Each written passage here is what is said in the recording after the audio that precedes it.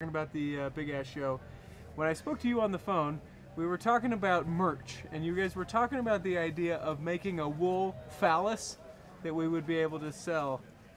Is there a wool phallus somewhere? There's no woolen dildo. No, there's anywhere around. Who said that?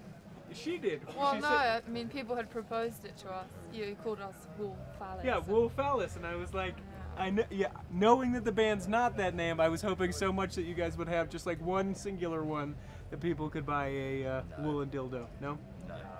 Not this Next time? Can we count on next time? No. The time? No, okay. So where have you guys been? Right before here, where are you going after this? What's up with you guys?